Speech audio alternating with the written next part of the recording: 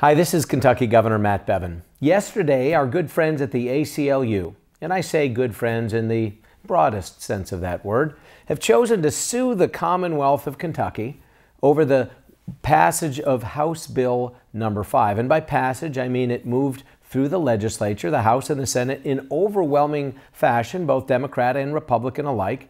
And it makes good sense that it did, because House Bill number 5 simply says that in Kentucky we think it's inappropriate to kill an unborn child simply because of its race or of the child's gender or of a perceived disability. But too much to ask for the folks at the ACLU. They would pretend to speak for what is appropriate in America from a jurisprudence standpoint, from a civic standpoint, people that are supposedly defending the civic rights of people in this country, nonetheless think it's appropriate that you can kill a child based on its race or kill a child based on its gender.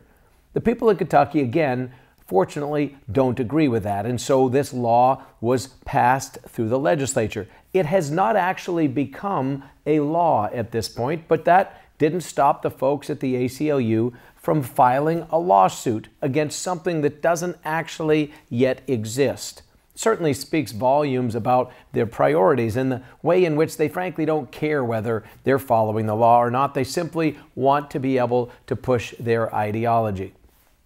It might be worth a reminder for our friends at the ACLU to be reminded of how the legislative process actually works.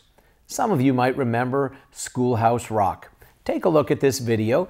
While this speaks to legislation at the federal level, it works the same exact way here in Kentucky. Now I go to the House of Representatives and they vote on me. If they vote yes, what happens? Then I go to the Senate and the whole thing starts all over again. Oh, no. Oh, yes. I'm just a bill. Yes, I'm only a bill. And if they vote for me on Capitol Hill, well, then I'm off to the White House where I'll wait in a line with a lot of other bills for the president to sign. And if he signs me, then I'll be along. How I hope and pray that he will. But today I am still just a bill.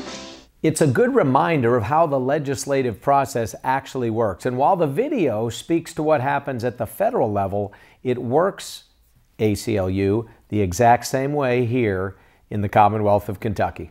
We are Kentucky.